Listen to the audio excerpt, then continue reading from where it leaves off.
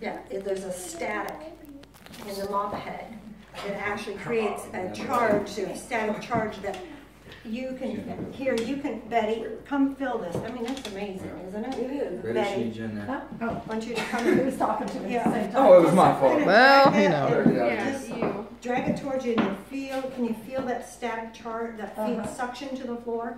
Yeah. That's what pulls all the hair and dirt and grime into the pad itself.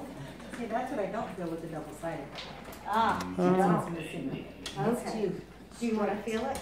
I know at the party I could feel it, but when I got that other one home, I'm like, well, this isn't like that one. Yeah, no, it's a little bulkier. And you can feel that. This one gives a little so it can do that. Yeah. So then you have this extra flap, so you can go along your baseboards. And then when you're sweeping, make sure that you do a figure 8 motion like this, so that you're actually keeping the dirt in front of the pad. And if there's anything there, you can pick it up with your EnviroCloth. Otherwise, most of it will be stuck here, but I think somebody probably, oh, there's some hair, do you see it? The dogs are walking back and forth trying to help you hide hair. That's right. See the hair stuck here from the dog. And then we have this lovely rubber brush that we brush it all out with. So I'm going to just do it right here so we can see it. That also adds static to it. Yes, recharges the fibers. And does that for the dust mitt and the EnviroWand.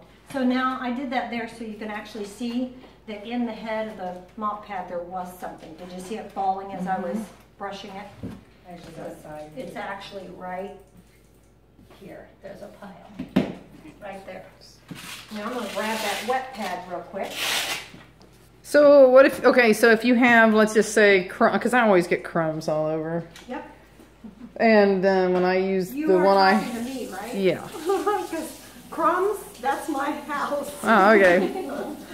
But see, the thing is when I use mine, which is, you know, something like this, but not exactly, you know, the typical whatever one, then I just feel like there's just, what do you do with those? So I guess I almost feel like I have to use the other broom to like sweep it before I even use that. Okay, so let me tell you this. If you used another broom to sweep, this would go behind and get absolutely everything. 'Cause my son cut his boys' hair.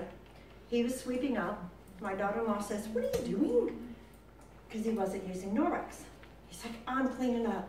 She's like, "Fine, he's the man, he's cleaning, let him do it." And 2 days later, she gets out the Norwex mop and sweeps around the kitchen, and the bottom of it is coated with those little teeny hairs from cutting their hair. So with this, you're not going to find you need to go behind and re-clean. You're going to get. But so you think you get everything like crumb? I mean, you don't have to do 2 sweeps basically. If you I just do have one. crumbs and I've used that figure 8 motion, the crumbs are stuck in front of the mop pad, or they're all coated on the bottom of it, depending on how fine the crumbs are. So you're saying what was stuck in front, you just use this gray cloth wet to pick it up. Okay, okay. Yeah. And then when you're on wood floor, you don't use a figure 8 motion. You want to go with the grain of the wood so that you're not causing, not that I've ever seen it streak, but it's less apt to streak if you were going to have any streaking. If you're already going with the grain, it's kind of like when you're varnishing it. You're going to go with the grain, not against the grain. And I barely got this mop pad wet. Yeah, I found on my wood floor, I can't use much water at all. I was going to say, I thought you weren't supposed to use water on your wood floor, period. Yeah, I don't use, it's very, very. You can spray. You know what my husband likes to do with it? He's kind of OCD. But he'll do, with the flip one, he'll do one side wet and then he'll flip it over with the clean dust one and dry it. Oh, yeah. See, we have these little pads. You can actually take and put the polish cloth on it. If you have real dark hardwood, and polish it, and shines it up. But that's a good idea too. So, and it won't take but minutes to dry. And like instead of it getting wet like I did it, you can actually spray the pad or spray the floor because you do want a little water. Depends on how often you mop. Yeah. And if you have any scuff marks, you just take this and get your scuff marks off with the rubber end. I've never done that. There you go. Yep. And I just put my foot on it.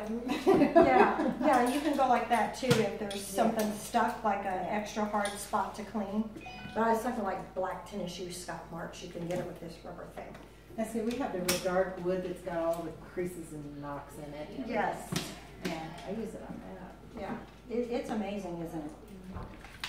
It's one of the best kept secrets that we're trying to get out there that people need to know about.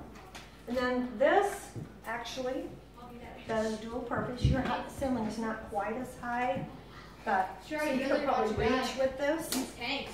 Yeah, I never did that. Neat. Just leaning on ceilings. But this will, you could clean your ceiling fans with this, Mm-hmm. or these lights in here. And clean along, dust along here, if you need to. This thing is great for the I forgot it goes on. cold air return. Oh, yeah, yeah. We got a two-sided fireplace. Yeah. Sweet. Don't worry, Mom. I'm turning the volume down. No, don't have that on right now in here, honey. Don't worry, Mom. Josiah, no.